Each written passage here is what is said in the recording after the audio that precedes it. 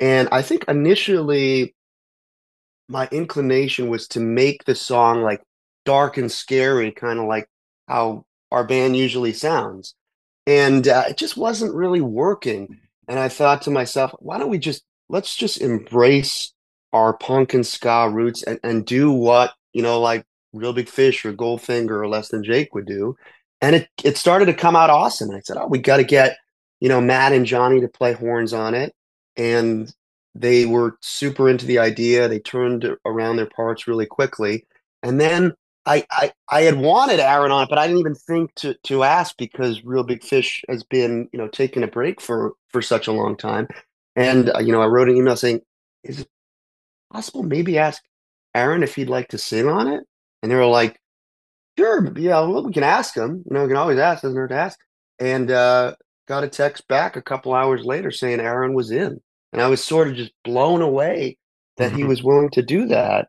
And he did such a great job. And then I was like, how many more questions can I ask? And I was like, do they want to be in the video too? And they came out and they were in the video, and it was like on Mother's Day, and Aaron's married. Is like he had to step out of he just they were all such cool, nice guys, and it really is an honor to be on a song with them, being on a song with Less Than Jake. It's like kind of like a childhood dream come true that these bands are involved with anything that we do.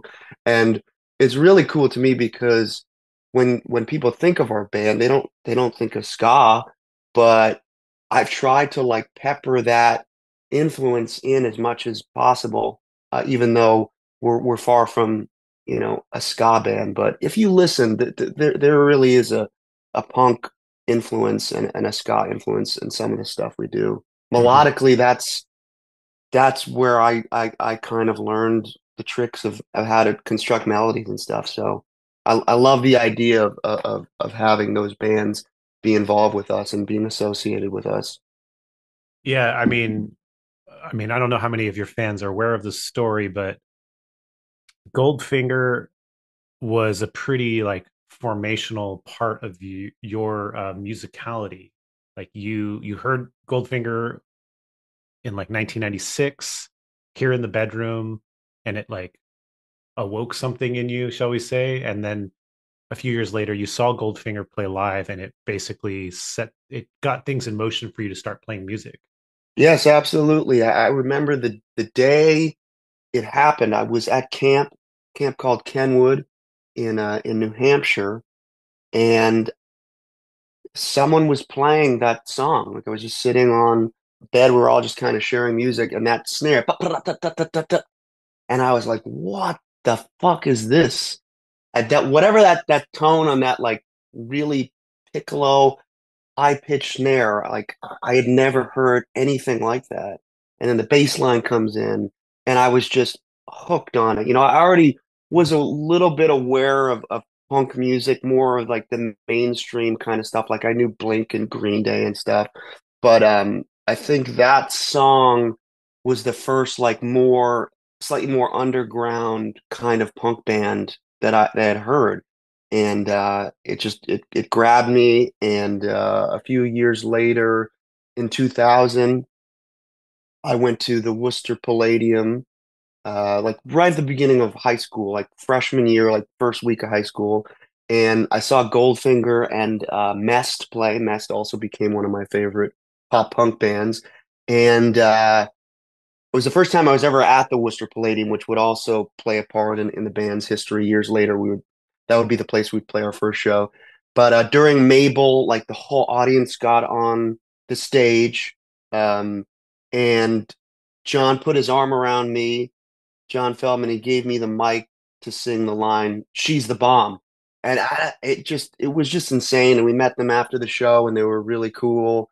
And that night, I went home and I decided this is what I want to do. I was already a huge music fan. I already played guitar and was obsessed with bands and stuff, but that was a concert that put it over the edge for me. And I started writing songs that night or that next morning and formed Ice Nine uh, right there, basically. Ice And I've Nine. since worked with John Feldman on the Yeah. last album we put out. Um, he co-wrote and produced a couple of songs. It's just like it's crazy for me to have that full circle moment where you're inspired by someone and then, come 20 years, 15, 20 years later, you're at their house in their studio, like, and he's helping you craft your own ideas. It's just absolutely wild. Yeah, the band you started, Ice Nine, ska punk band. Yeah, that was me. Mhm. That's the kind of band I wanted to be in. And over the years, obviously it's evolved into something much different and definitely heavier, obviously, but never turned my back on the genre. Still always has been, one of my favorite kinds of music to listen to. Continue to go to all those bands' shows, and um, it's just something that's always been a part of the DNA of what we do, and it's so fun to be able to still show that influence and hopefully introduce our fans and people that aren't really aware or maybe of what ska is to that kind of music. And we're not going to convert everyone, but I've definitely heard from some people in our fan base that they didn't really know what Less Than Jake or Real Big Fish or Goldfinger was about, and now they really like them. So that makes me happy. Did the earlier version of the band have horns? So it's pretty funny. When we recorded our first song and demo, the first song we ever wrote was called She's the Same. And we didn't know any horn players at the time. So that recording, which I think you could still find on YouTube, it has like Casio keyboard horns in it, which is really funny. And I actually, listening back, it doesn't sound real or anything, but I remember there was a moment when the horns first came in and Jeremy, the guy started the band with, we turned to each other like, dude, we sound like Real Big Fish. This is amazing. And I still remember how cool that sounded to me. Let's go! Let's go!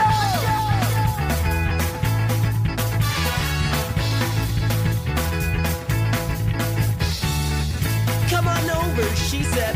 We can finally get to. But when it came time to play our first show at the Palladium, it was this Battle of the Bands. We did get horn players from the Swampscott High School band to join us on stage. And I think that might have been the only show that we were able to get them to play, but we definitely had a horn section for our first show.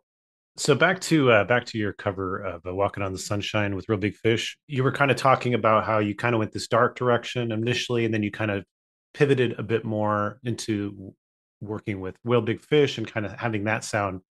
But what I think is interesting about the song is that it doesn't really sound like a straight up ska punk song.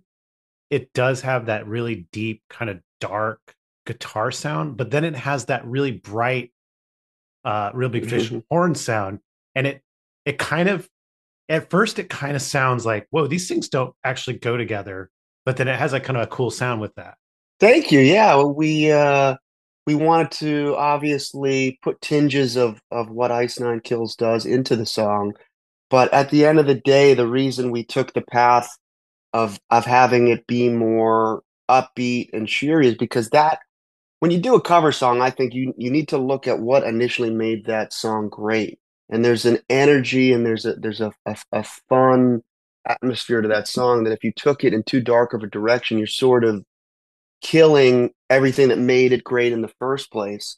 So that's why we put it into that direction. And Mhm. I don't know. I think we wanted to try something that maybe hadn't been done, putting some like heavy growling, Mhm. layered background vocals. But I always remember when Real Big Fish, uh, I can't remember what song it is. Why did Ed Scott quit or something? They would do different iterations of the same song, and one version they would do would be death metal, and Aaron would like Cannibal Corpse scream over it. So I guess it has been done before by Real Big Fish. Sure, yeah. Now, a few years ago, you did a song that was inspired by American Psycho, "Hip to Hip Be to be Scared." scared. Yeah. Yeah.